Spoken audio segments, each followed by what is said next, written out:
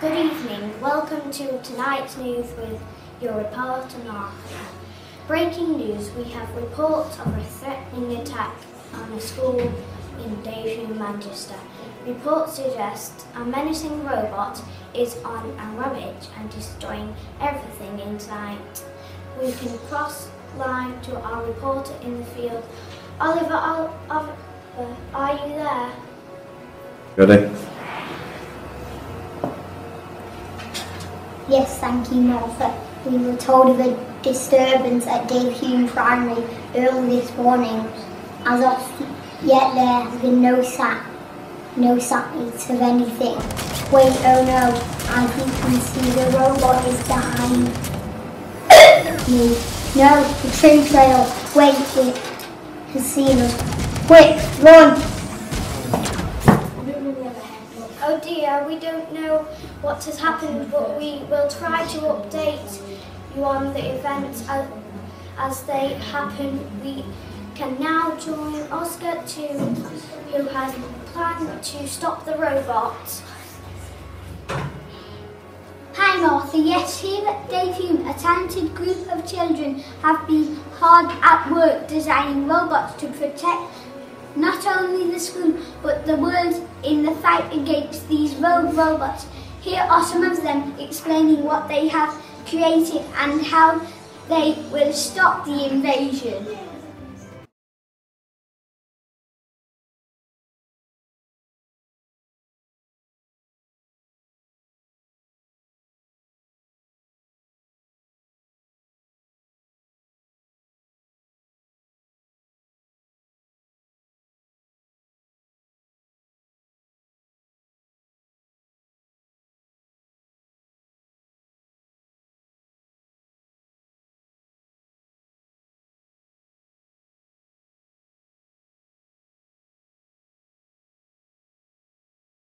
I've created this robot to destroy the rogue robot on its rampage to destroy Daventry Primary School in Urmston.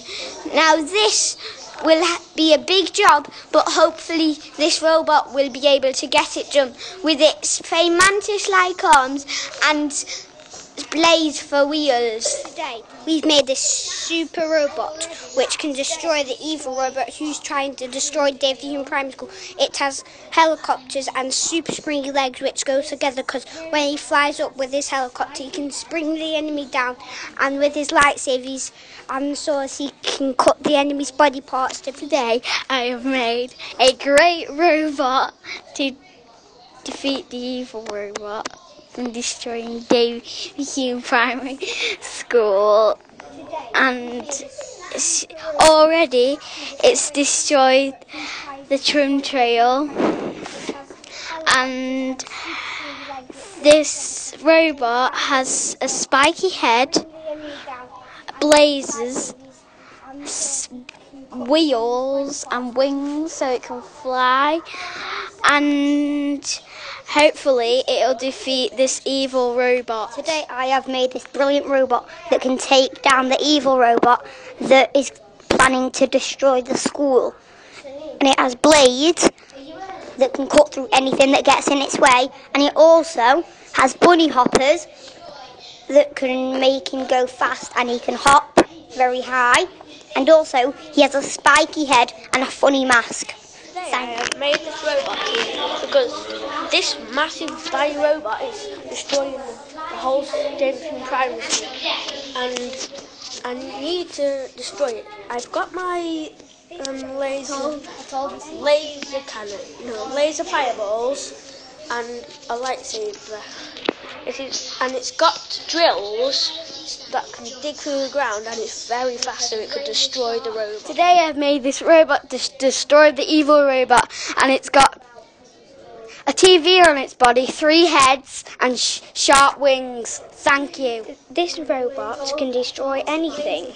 It can cut through metal, dig through anything, and it can fly very high up in the sky and jump high. And it has razor sharp claws. And also, the TV head is controlled by me.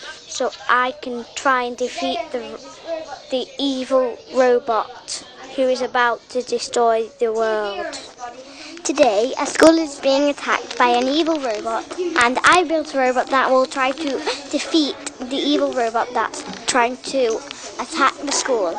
And I think it's very good, and it will use the equipment, like it has wings to fly, and it has robot legs, and it'll use all the other equipment on it to try and kill the evil robot that's attacking the school. Robots can burst out bubbles to trap the robot, and if that doesn't work, we've got thousands of more ways. It can fly with its rocket boosters and wings, and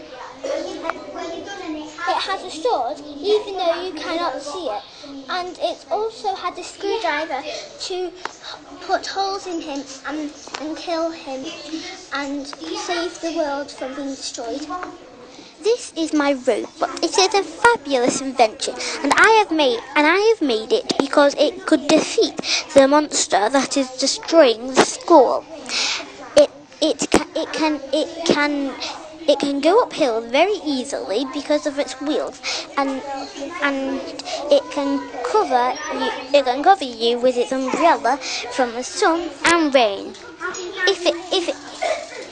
It can tell you any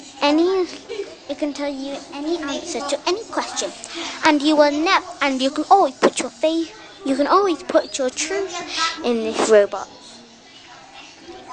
I just really hope that it doesn't fail me. Oh, I'm just really excited.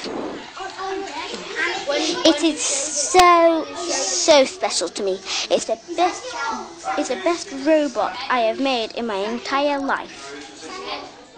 If the robot tries to attack the other robot, then he'll use his rocket boosters to blast away up to his head, and then the spiky mouse at the bottom will try and chomp him when he's not looking. The spikes will make him get all holes in him, and then he won't be able to use some of his weapons. Then the slicers will finally slice all of the most important parts off of him, and then he will be defeated.